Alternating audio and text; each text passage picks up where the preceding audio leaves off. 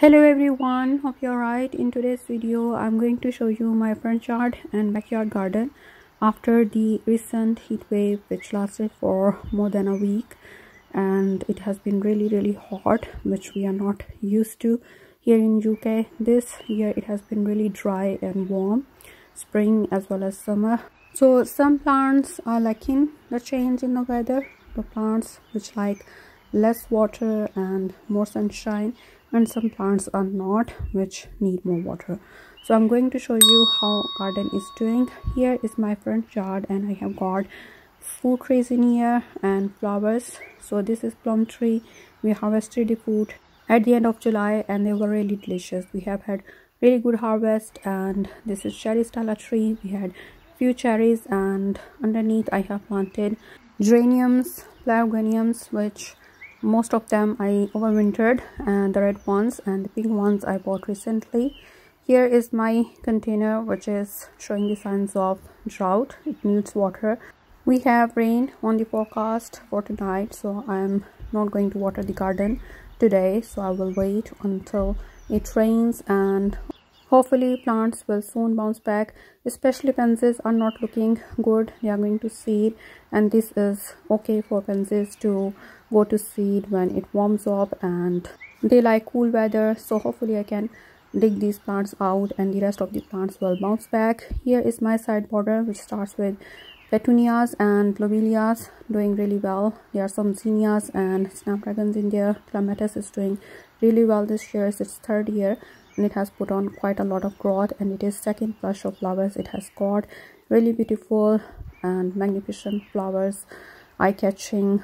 I really like it, and I want it to fill this fence.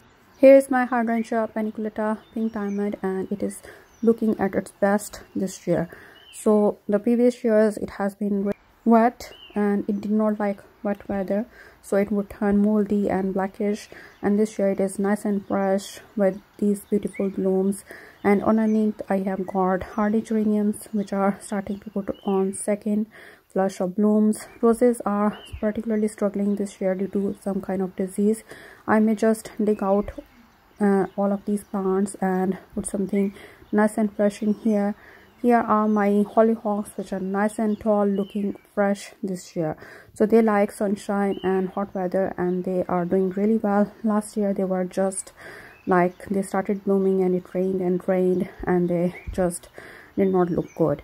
Here is my climbing rose compassion which had few blooms, and it is still young plant, so I want this to fill the other side of the fence. It has grown quite a lot this year, and hopefully in coming years it will fill the fence.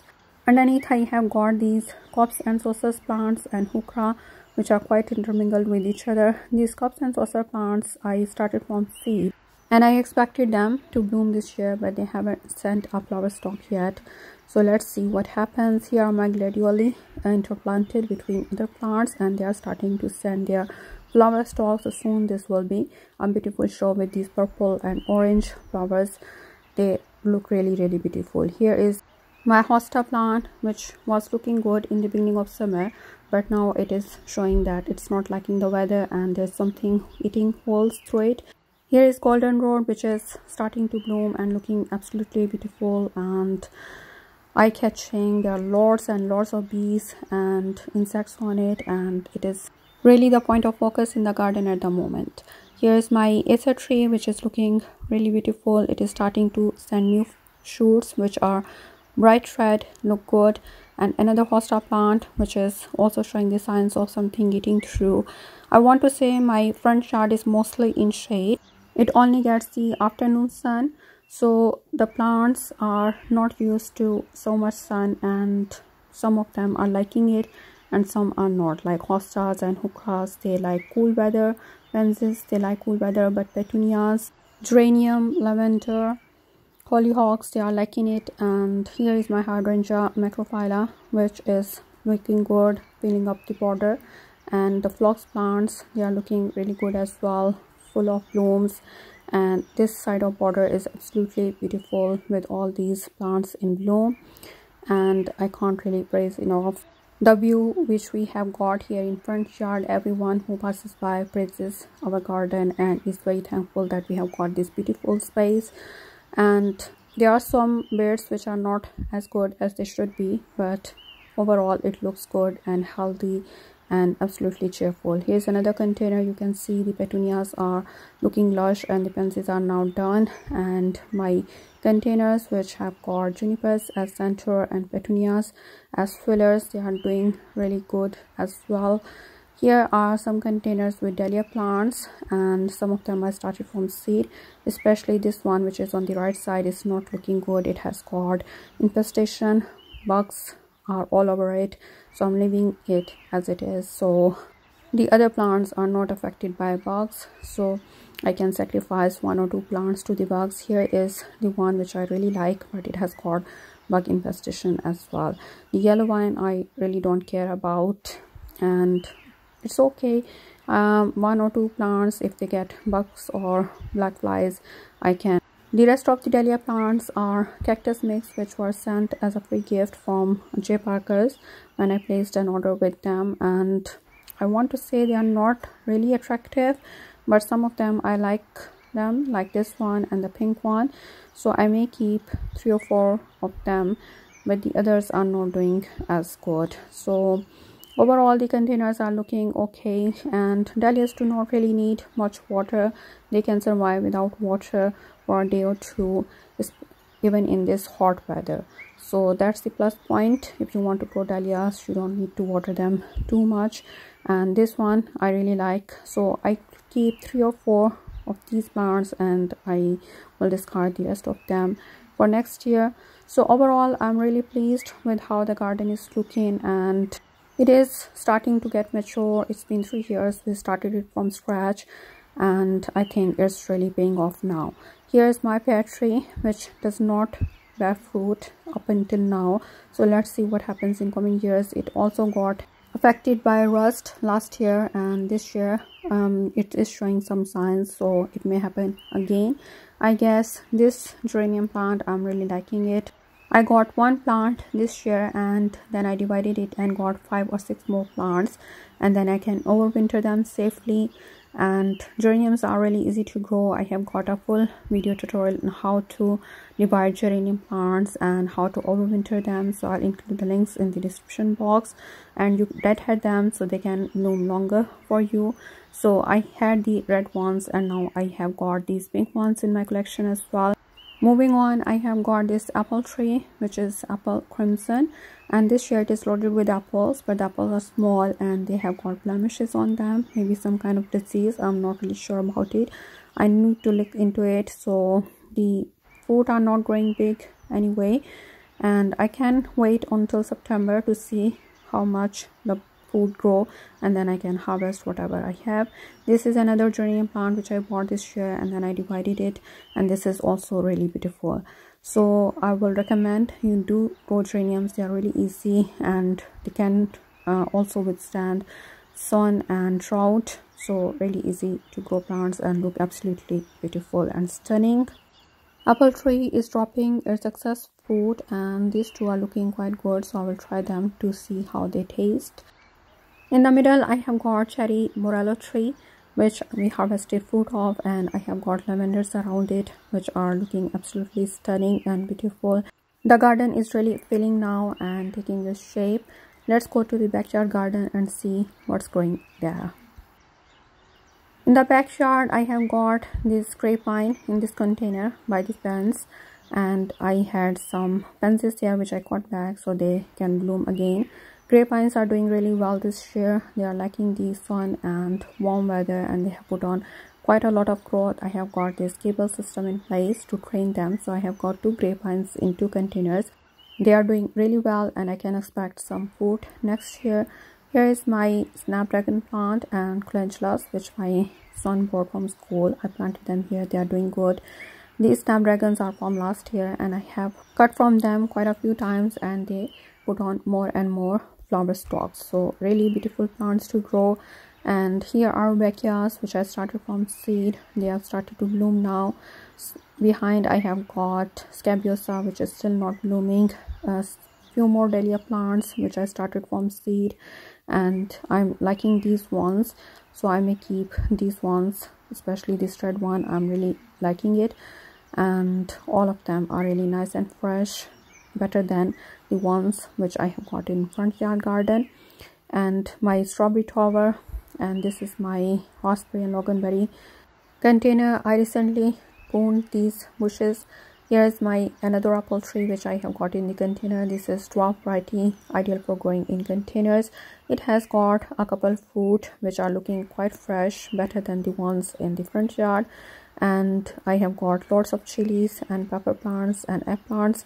Something is eating through the leaves, maybe beetles or earwigs. I am not using anything at the moment, and you can see all the signs of bugs eating through plants, and there are lots of chilies on the plants, and I'm okay with it.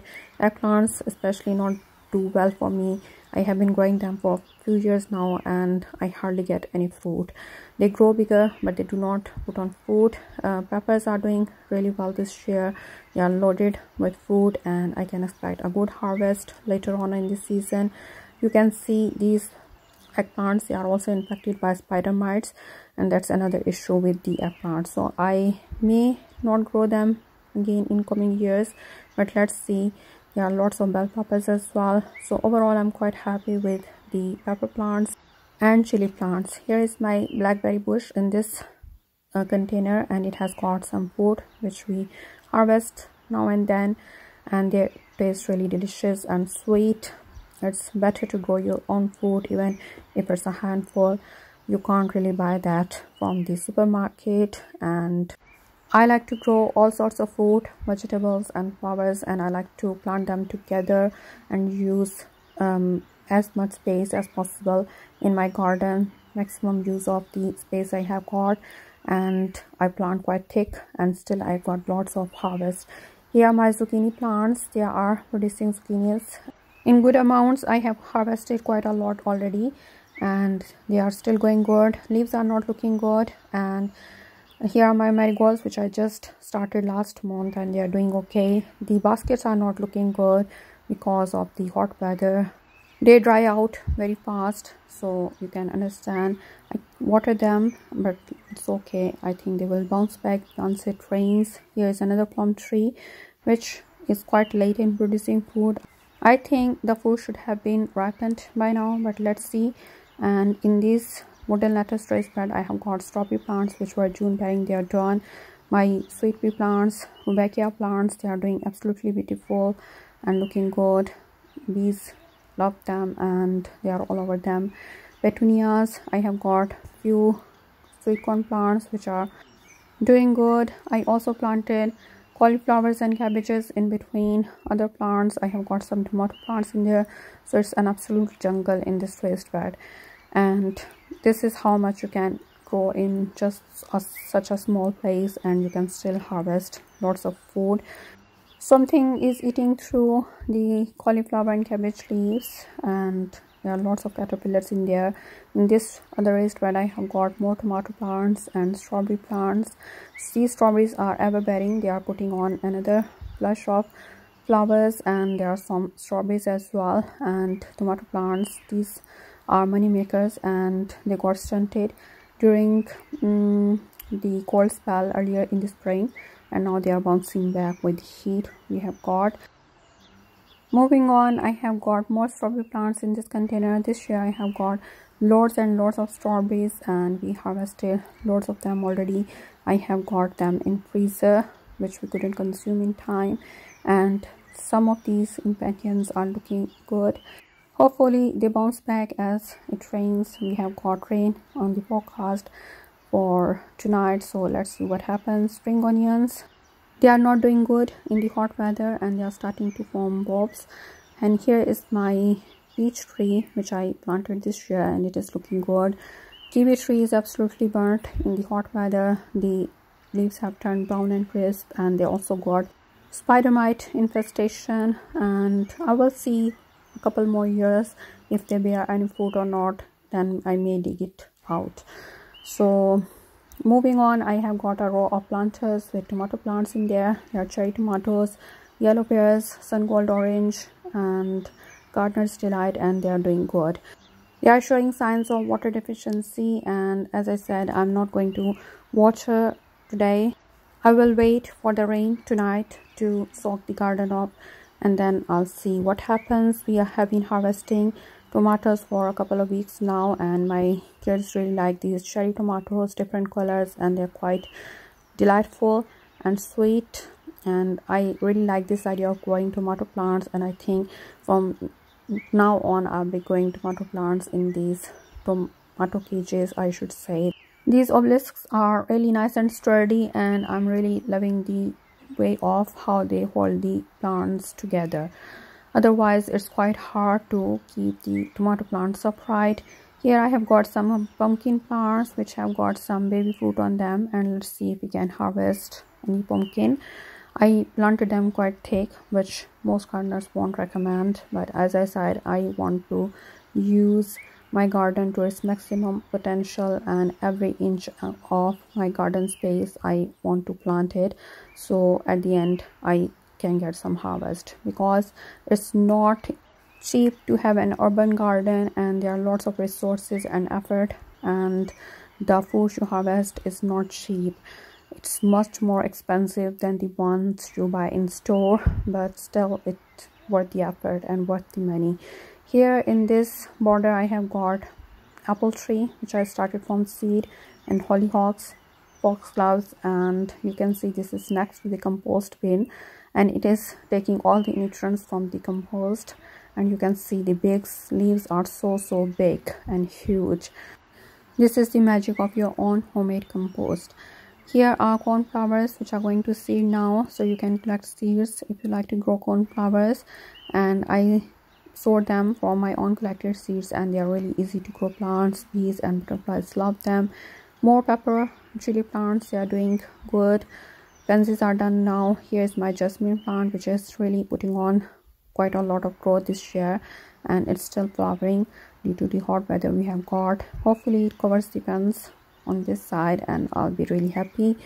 This is self-sown nasturtium, and you can see the caterpillars are eating through the leaves. That's okay, I can leave it to caterpillars. My blueberry bush is not going good this year. I have been feeding it, and let's see if it bounces back or not. Clematis is burnt and crisp due to the heat wave. Here in the greenhouse I have got more tomato plants which are doing okay, eggplants which are still infected by spider mites, and they do not put on any fruit. I only have one eggplant which I'm leaving to collect seeds, so let's see what happens. I do not get any success with growing eggplants. Tomatoes, there are plenty of them, and we have been harvesting quite a lot. This is tomato tumbler. They're also nice and delicious. Plants are not looking good. They are brown and yellowing leaves, which is due to the water and nutrition deficiency. I have been feeding them, and they're producing enough for me. This is my calamandan orange tree, and it has got loads and loads of flowers due to the heat wave, so it is really liking the heat wave. And my kumquat tree, it has bounced back this year. So there are some plus and some negatives of the weather we have got. Some plants are really liking it and responding to the heat wave, and some are not. I guess you get some, you lose some, and this is how the gardening goes every year. Every year is different. Every year you get to enjoy some plants and you may lose some others. It's okay. You should be prepared for that, and you should plan better for next year. So these are tiny tims. They are loaded with cherry tomatoes, and there are some bigger ones in there which are beefsteak tomatoes, Roma Italian I guess, and we have already harvested a few of them, and they're quite nice and delicious. So everything is trying to do its best, and we are having plenty of harvest, and beauty which we get to enjoy is paying off itself. All the efforts which we did to grow this garden. So this is like urban backyard garden with brick paving, and we have got this seating area. It's low maintenance. We don't need to mow any grass, and it also saves water. And here are some fabric bags with cabbages and cauliflowers in them. I planted them quite thick, but my plans are, once the other plants are done, I can plant them there. Cauliflowers are ready to harvest. They are looking good. and this one I think is going to seed, so I will harvest whatever is in there. This is really good cauliflower variety year round, and this basket is looking good. And I have got more zucchini plants in here which are also showing signs of nutrition deficiency or maybe bug infestation, but we are harvesting zucchinis. That's all what matters. And you can see these caterpillars having a nice feast here, so there are lots of them, so they can enjoy whatever they have for them in this garden. And I'm quite happy with how the garden is growing. I think not only we are enjoying the garden, there are other wildlife, pests, bugs, insects which are enjoying the garden, and our neighbors, they like the garden, and I'm quite happy with how it has turned out. I think all the efforts we did to grow this garden from scratch in the past couple of years have really paid off this year, and I can only hope for better and better in coming years. So I hope you enjoyed watching this tour of my garden and some of the harvest I have got. Please give it a thumbs up and do subscribe to my channel and press the bell icon so you don't miss out on any of my gardening videos. Thank you very much for watching today. See you next time. Bye.